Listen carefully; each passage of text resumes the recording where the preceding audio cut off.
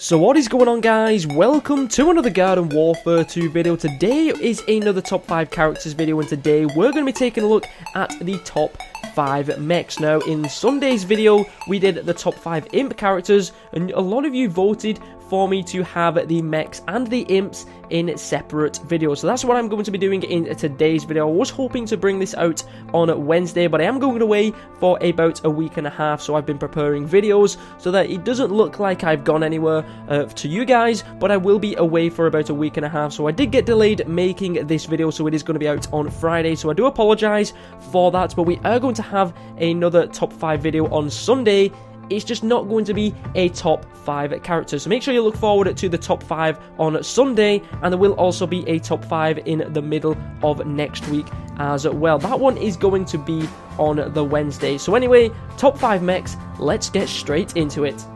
So at number 5, we have the Pylon mech. Now, the Pylon imp was the number 1 spot overall on the top 5 imps, but his mech, it's a little bit underperforming. One of his abilities, you drop pylon mines, which are very similar to the cactus potato mines. The only downside is this isn't an ability where you can deal damage directly. It needs to be waiting around for a plant to walk into this, and I don't see myself using these too much. His second ability is a sprint tackle, very similar to the all-star all little drakes, so that's a pretty cool ability. It does do a lot of damage, but the only downside to this mech as well is the damage that he does is good. He just has a really slow rate of fire for his mech. So that is the reasons why he is at number 5. What do you think about the Pylon mech? I love the Pylon imp. I like the Pylon mech. It's just not my favorite. So overall, the Pylon imp is a good character, but his mech kind of lets him down a little bit. So the number 5 spot is taken by the Pylon mech.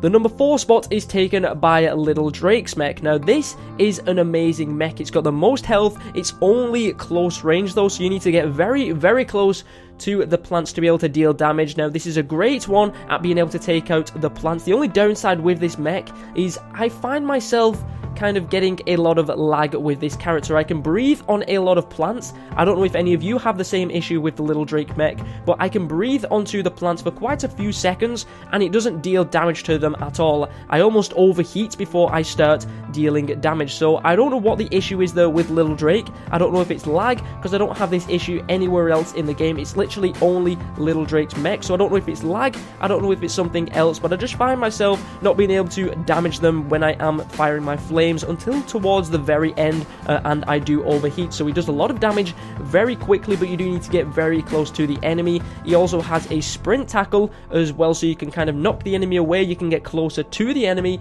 and he also has some kind of smoke screen shield, which I think acts very similar to the Citron shield, kind of blocks damage as well. So the number 4 spot is taken by Little Drake's mech. The number 3 spot is taken by the Standard Imp's mech. It's just overall a really good mech. It's got a good rate of fire. I think its weapon is very fast rate of fire. It does a decent amount of damage. I think up very close it can do like 11 damage per bullet, and it has a very fast rate of fire. Its 2 abilities that he has is Robo Stomp, so he stomps his foot on the ground, which causes a lot of damage to the enemy, and his second one is Missile Madness, which is kind of a little bit unpredictable because it does kind of move a little bit slower for a missile. Sometimes it locks onto the enemy, sometimes it doesn't, so I don't know. The Missile Madness is kind of hit and miss depending on what situation you are in, but the Missile Madness is very powerful if you do hit the enemy quite a lot. Just overall, the Standard mech is a very good mech. So the number 3 spot is taken by the original mech. The number 2 spot is taken by the Z7 mech. Now, they did a lot of improvements to this mech a while ago in a character balance change. You have the Zomni Blade, which you can kind of cut across the plants, and I believe you can deal 70 damage to any plants that are in the surrounding area. But his other ability, I've completely forgot the name of what it's called. You actually fire some kind of orb, which then pulls the plants towards you if it hits them in a certain radius. So you can kind of use them 2 combination of abilities together. You can use your ability while they are falling or being pulled towards you, you can fire at them while they're on the way towards you, and then you can hit them with the zombie blade to be able to take them out. Now on top of that, he has a mech which is very similar to the standard mech. It does a very powerful amount of damage, and it's got a great rate of fire as well. So just overall, the Z7 mech is a very powerful mech. So the number 2 spot is taken by the Z7 mech.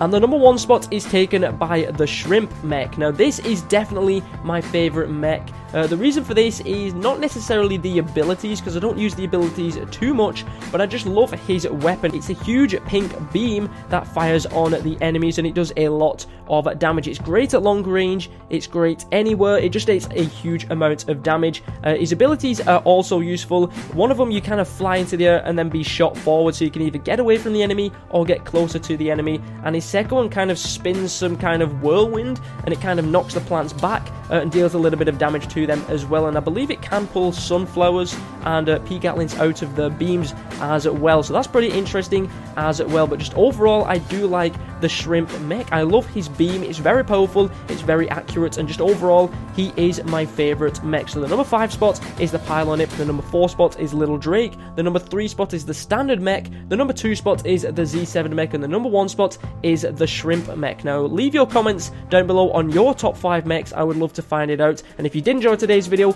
make sure you do leave a like down below. So thank you very much for watching. My name is ZEROxFUSIONZ, and hopefully I'll catch you guys next time.